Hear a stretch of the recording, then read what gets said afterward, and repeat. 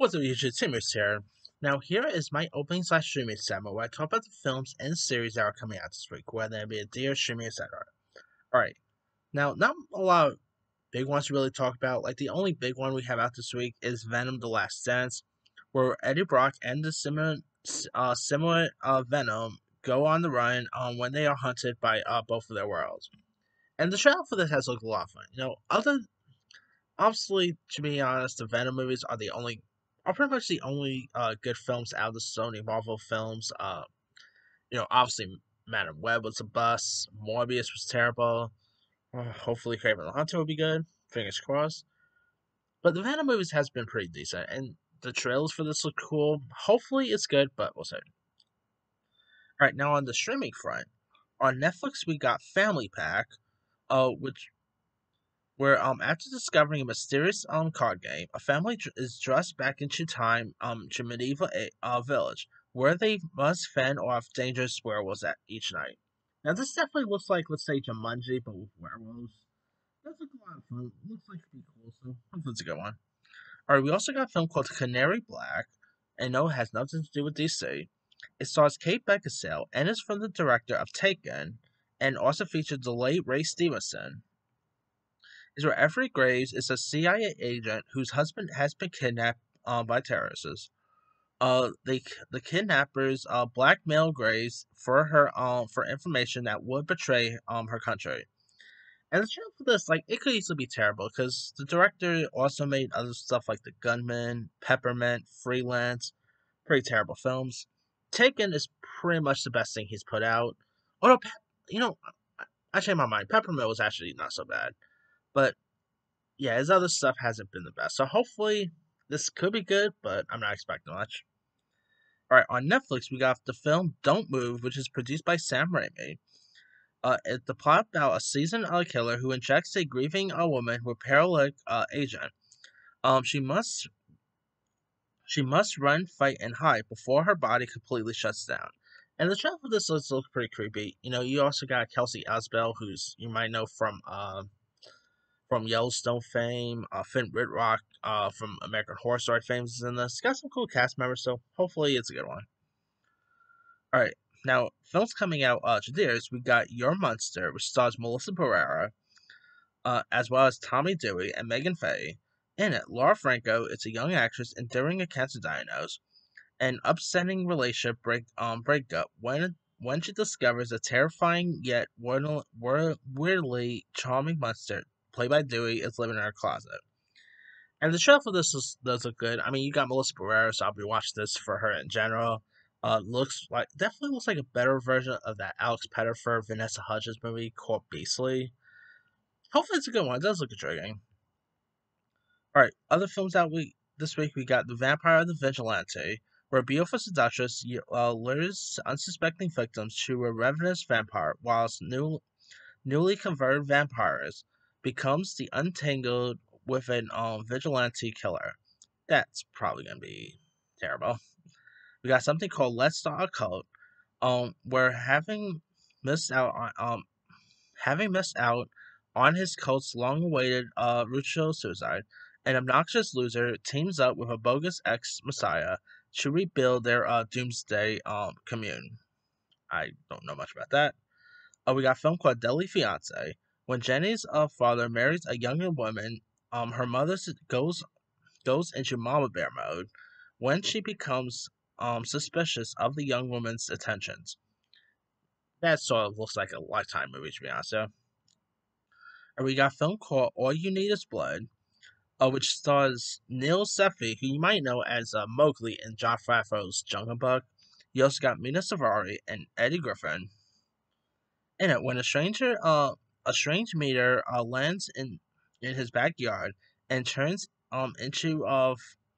his father into a brain-eating zombie. A 16-year-old aspiring director teams up with his best friends to create the ultimate student film. This kind of looks like, let's say, not Cloverfield, Super 8, but with zombies. Definitely getting a bit of that vibe to it. So hopefully it's a good one. Alright, we also got a film called the film Conclave, which this looks really good. It stars Ray Fiennes and is directed by All Quiet on the Western Front director Edward Berger.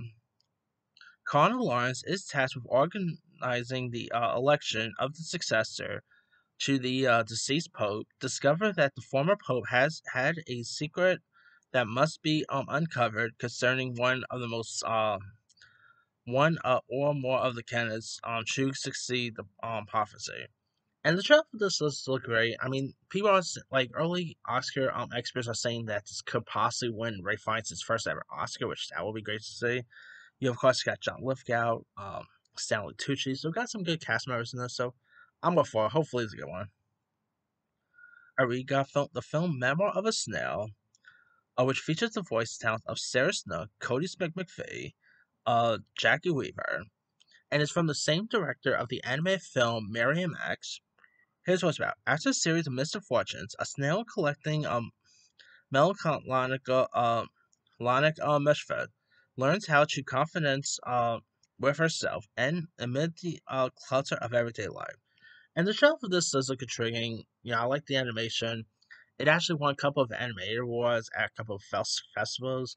This, obviously we think that maybe the Wild Robot could win the Oscar, or maybe Inside Out 2. You know what? This could easily be the one that actually wins best anime feature at the Oscars. Like this is a major Oscar contender. So hopefully it's a good one though. I haven't seen it, so all right. Also out, we got a film called 1 Million Followers, where small town Carissa is invited by a popular influencer to a mansion in Thailand to mingle with beautiful people and build her up to 1 million followers. Things could take a dark turn when when they discover who the sponsor behind the event is. Yeah, could be interesting. We got a film called Cochina, which stars Rooney Mara. It's where life in New York in a New York City restaurant kitchen during the lunchtime rush showcase a blend of cultures and from around the world. That could be interesting. We got the documentary called My Name is Alfred Hitchcock. Now that I'm interested in. It re-examines the fast filmography and legacy of one of the 20th century's greatest filmmakers, Alfred Hitchcock, through a new lens, through the author's own voice. Yeah, I'll probably give it a go whenever I get a chance to. I mean, Alfred Hitchcock is one of the greatest filmmakers of all time. Whether you talk about Psycho, The Birds, uh, North by Northwest, like who doesn't love Alfred Hitchcock? So, I'll definitely give this one a go. We also got a movie called Classified, which stars Aaron Eckhart and Abigail Breslin and Tim Roth. It's where career CIA hitman who's been solely using the classified section of newspaper to receive orders discovers that his division's actually been shut down for years.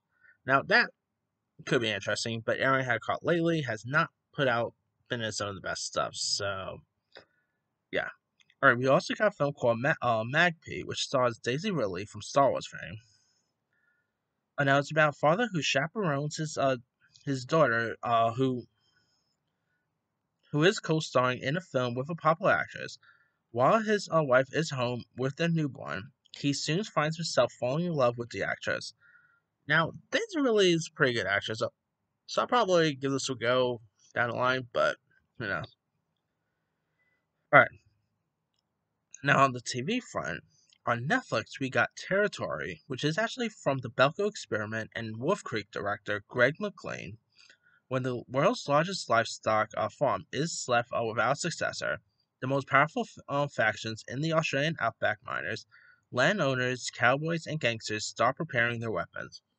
So pretty much like it kind of looks, feels like an Australian Yellowstone. Definitely getting a little bit of a Yellowstone vibe there. We also got the comeback, the 2004 Red Sox coming to Netflix, where the 2004 Boston Red Sox team that made history as told by those who lived it. That could be interesting. We got another sports docu this week. We got Simone Biles Rising Part 2. Of course, Part 1 premiered back in July, and now Part 2's premiered this week. We also got the Zodiac docu-series. This is the Zodiac speaking. The three-part docu-series explores the identity of the Zodiac Killer, a serial killer who murdered 5 people in California's Bay Area in 1960s, The series features interviews and clues from the family who knew the prime suspect, Arthur Lee Allen, and connects evidence to link Allen to the murders.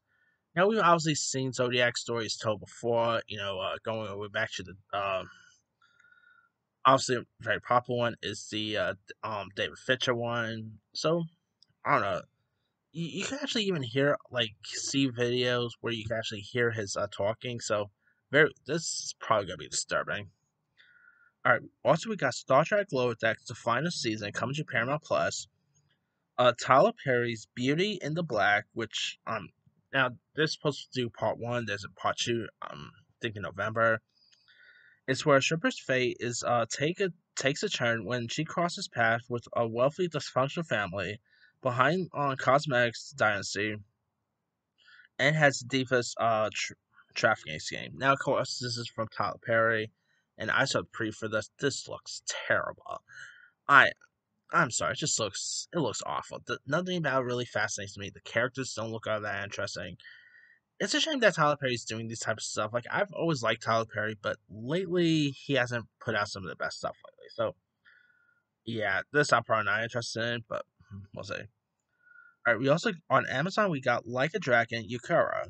Set in 1995 and '05, chronicles a Yuzasa's warrior's life, his childhood ties, and the consequences of his compromising sense of justice and duty. That could be interesting. Oh, we also got Lionless Season 2 coming to Paramount Plus, which of course stars Zoe Saldana, Nicole Kidman, Morgan Freeman. The first season wasn't so bad, so interested to check out the second. Alright, on Apple Plus, we also got this show called Before, which stars Billy Crystal, Judith Light, and Rosie Perez, is where Eli, who's a child psychiatrist who, after recently losing his wife, encounters a troubled young boy who seems to have a haunting connection to Eli's past. As Eli attempts to help the child, the mysterious bond deepens. And that does look intriguing. Of course, you got Billy Crystal, who really interested to see him do a horror show like this. I mean, who doesn't love Billy Crystal? So seeing him do something like this piques my interest. So hopefully it's a good one here. But that's pretty much it. Let me let you guys. Which of these films or series are you interested in? Are you interested in seeing Venom: The Last Dance, Canary Black, Don't Move, Before? Drop comments below. Don't forget to like, subscribe, hit that bell for notification. This is